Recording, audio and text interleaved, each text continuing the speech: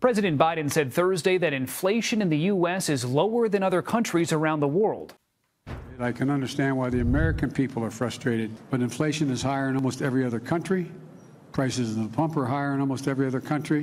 Well, in point of fact, here is the reality that Biden's just trying to sweep under the rug. Inflation, as you can see in the U.S., is higher than all the major European economies, despite what the president said. Inflation is higher in almost every other country. Inflation is higher in almost every other country. Inflation is higher in almost every other country. Inflation is higher in almost every other country.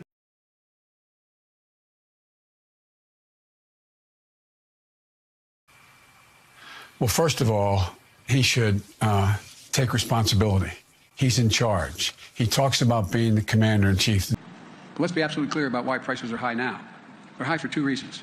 One was COVID. Take responsibility. He's in charge. And now, second big reason for inflation is Vladimir Putin. And then Putin invaded.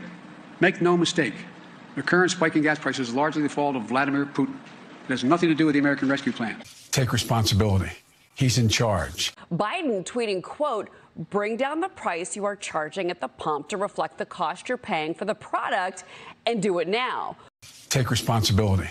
He's in charge. Well, Jeff Bezos responding with this, quote, "Inflation is far too important a problem for the White House to keep making statements like this. It's either straight ahead misdirection or a deep misunderstanding of basic market dynamics." The United States Oil and Gas Association jumping into all of this, tweeting, quote, "Make sure the White House intern who posted this tweet registers for Econ 101 come this fall." The reason why gas prices are up is because of Russia. Russia. Take responsibility. He's in charge. The reason why the food crisis exists is because of Russia. Take responsibility. He's in charge. And let's remember how we got here. Putin invaded Ukraine.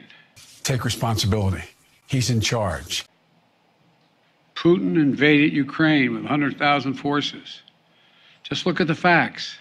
Since the start of the war in Ukraine this year, gas prices have risen by almost $2 a gallon in the United States and sometimes more around the world.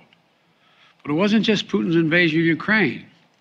It was the refusal of the United States and the rest of the free world to let Putin get away with something we haven't seen since World War II. I said at the time, siding with Ukraine during the most serious aggression in Europe since World War II, defending freedom, defending democracy, was not going to go without cost for the American people and the rest of the free world.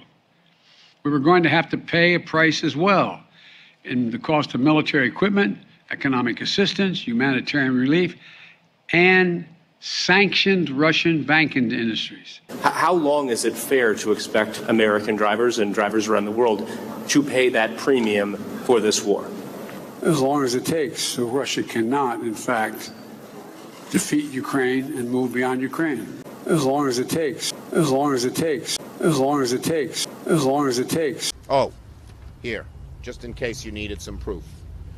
Final price of gas under Obama, $2.36.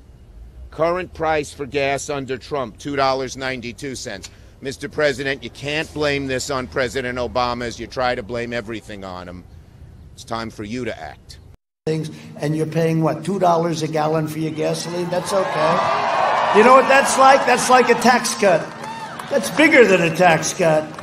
If Biden got in, you'd be paying $7, $8, $9. Then they say, get rid of your car. Take responsibility. He's in charge.